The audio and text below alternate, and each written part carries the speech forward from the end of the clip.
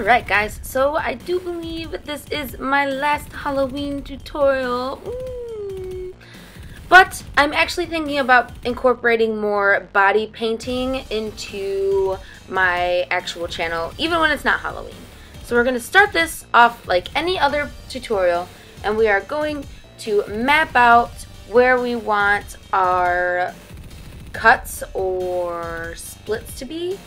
And then we are going to fill those in with some foundation. And then we're going to take a mix of flour and latex. Make sure you whip it up really good so that it's really smooth. And you're going to start building the edges of your raised cuts. There is no particular way to do this. Make it your own. You can make it flatter. You can make it more gory and ripped apart. But after you are done and you like the way it looks, you're going to dance and let the blow dryer do all the work. And then we're going to move on to our eye makeup. I'm just doing a basic smoky eye in this tutorial. I have so many smoky eye tutorials on my channel, so if you want to learn how to do this, go check it out. I have so many. And then when we are done, we are going to put our contact in to our other eye and start to paint the foundation onto our latex that is dry. Now after this is done, it will look like this, and you are going to start on the other side of your face. So all I did was take more of the flour and latex and just basically put it all over my face into a pattern that I liked.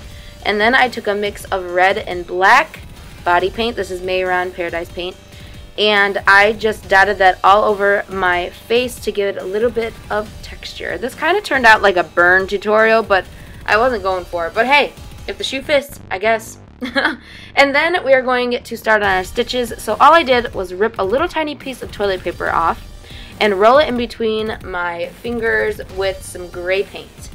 And then we're going to take each individual one and latex them over the raised skin. This took so long. So if you don't have the commitment of like 45 minutes to draw these bad boys on, because that'll be much faster. But this is a nice 3D effect, so I added it.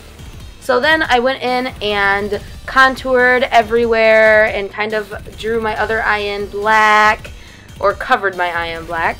And then after all the contouring and highlighting is done, you just add the blood. This is the funnest part of any FX, special effects makeup, in my opinion, because it brings everything together.